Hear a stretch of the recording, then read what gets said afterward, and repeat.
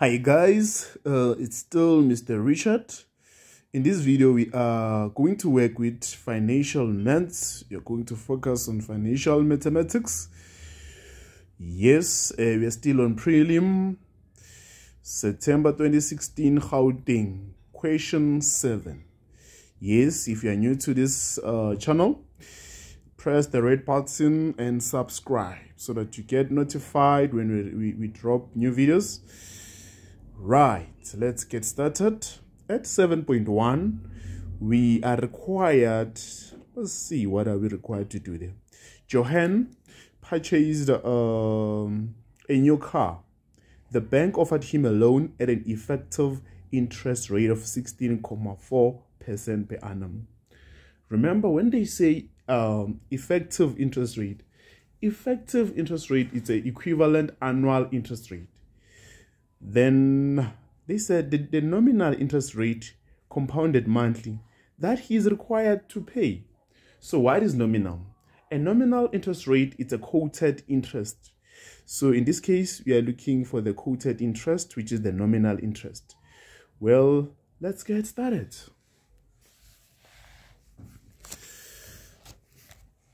Since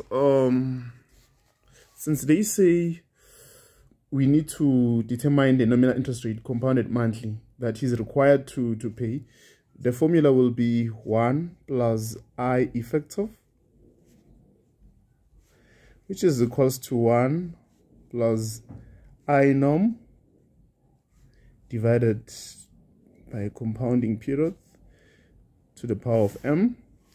Then we know I effective there, they said is 16.4%. That will be 0.164. You divide it by 100. Then, what about this? This will be 1 plus I norm divided by m. Not m, it should be 12 since it's compounded monthly. So we shall put 12 there. Well, since when you're working with such equation, remember the main aim here is to get I norm. Then let's add this 1 plus 0.164. It will be 164 here, which is equals to 1 plus I norm divided by 12 to the power of 12. Then what we can do here is to 12 root both sides so that we make I norm the subject. So we are going to say 12 root 1.164. Similarly here, so that we get rid of 12 roots so that we are able to make 12 and 12 here will be cancelled. So we'll be left with 12 root 1.164. Then transpose 1, it will be minus 1. We are left with I norm divided by 12. Then let's multiply both sides by 12 so that we are able to make I norm the subject. So this and this shall cancel. Then we have I norm. I norm is equals to. Then when you're here, you can punch your calculator there. Yes, when you punch your calculator, that will be 0.1528273396. So we have 0.52827 and blah blah blah blah. Then we multiply by 100 since it's a percentage. Therefore, it will be I norm is equals to 15.28%. Then we are done with your 7.1. Okay, in this case, therefore, we are going to 7.2. At 7.2, a farmer sets up a sinking fund. He plans to accumulate 2.3 million in the fund at the end of 8 years by making equal quarterly payments into the fund. The interest rate on money accumulated is 12% per annum compounded quarterly. Right, since they said compounded quarterly, then let me just page this so that we see the question. the question, it says, it says calculate the equal payments into the fund if his first payment is made in 3 months time. So in other words, we're looking for X here, which is the monthly payment. So since it's a sinking fund, we use a future value formula, right? Okay. First thing here, we are going to collect the data. Let's do it here, 7.2. Our FV will be, remember they said 2.3 million, right? So he plans to accumulate 2.3 million. So it's going to be, right, 2.3 million. Then our I, which is the interest, 0.12. Then, okay, what are we looking for there? They said the period will be 8 times 4. Since it's 8 years, it will be 32. Okay. So from here, what we are going to do, we need to make X the subject. The formula for FV will be X is equals to, let's see, 1 plus I.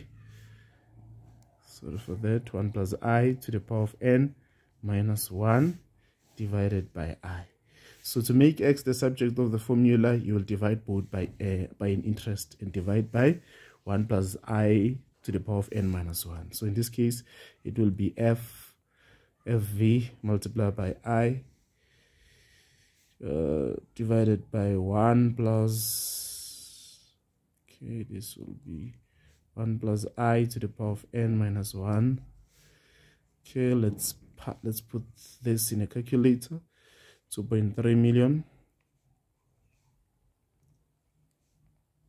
multiplied by 0.12. Since it's compounded quarterly, you divide by 4. Okay, we will then say 1 plus 0.12 divided by 4, which is 32, since it's 8 times 4 there, minus 1. Okay, we shall put this in a calculator. Yes, punch a calculator when you're here. So when we punch our calculator, then for our X will be 43,807,22. Yes, so that's it.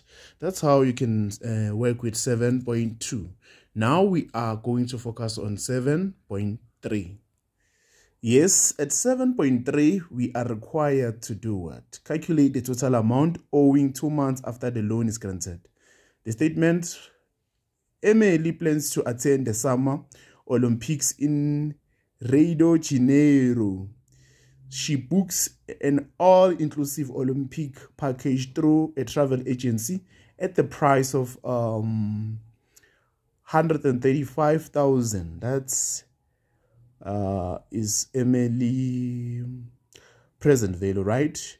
She acquires a personal loan to cover the cost at an interest rate of 14.75% per annum compounded monthly, and wishes to pay back the loan in 18 equal monthly installments starting 3 months after receiving the loan. 7.3.1, calculate the total amount owing 2 months after the loan is granted. Right. Well, here, since they said calculate the total amount owing 2 months after the loan is granted, the formula that we are going to use, it's a compound growth formula, which will be 1 plus I to the power of n. Our present value there, it's 135,000. Okay, open the bracket. 1 plus 0.1475, since it's 14.75, right? So divided by 12 to the power of 2, since they said starting because they said calculate the total amount owing 2 months after the loan is granted. So when you're here, you just have to punch your calculator then. Therefore, you'll place this in a calculator and punch. All right, let's see what are we getting there.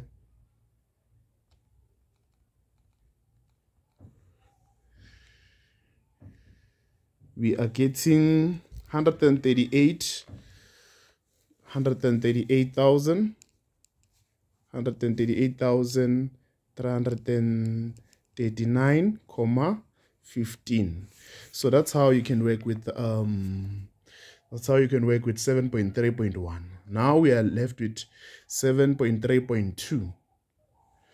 At 7.3.2, we are required to calculate the monthly installments on the loan. Yes, that means we're looking for X, the monthly payment. So we are going to use a present value since you're working with a loan. So the aim here also is to make X the subject. Then we solve it. Let's get started. Let's do it. As for 7.3.2, it will be PV is equals to X. Okay, pen the bracket 1 plus, no, it should be PV is equals to X, pen the bracket, therefore it's 1 minus 1 plus I to the power of negative n divided by I. So but the aim is to make X the subject. So when we make X the subject, it will be PV multiplied by I divided by 1 plus I minus n. Then let's plug our values. Our present value there, it's the one that we calculated at 7.3.1, which will be, it will be this one, 138. It will be 138,339,15. Yes, multiplied by 0.12. Compounded monthly, it's 12, right? Since they said compounded monthly. Then we are going to say 1 plus 0.12 divided by 12 to the power of 18, since they said she wished to pay back the loan in 18 equal monthly installment. So that's the solution. So let's punch our calculator. Yes. Oh, I can see here I made a mistake here at I. That means it should be 0.1475. Yes. Remember that we said we used 14.75% there. Similarly here it should be 0.1475. Yes, sorry for that. So when you punch your calculator, then you will get 8,613.99. 8,613.99. The mistake that we made was here. So here it's supposed to be 0.1475. Similarly here it's supposed to be 0.1475. So that's the solution, guys, for 7.3 and 7.1 and 7.2 we saw. So that's how you were supposed to get that 13 marks. Since you are reviewing this, practice makes it perfect. Don't forget to click the red button and subscribe. We shall see you next week. We are focusing on calculus, question 8. Have a great day. We love you.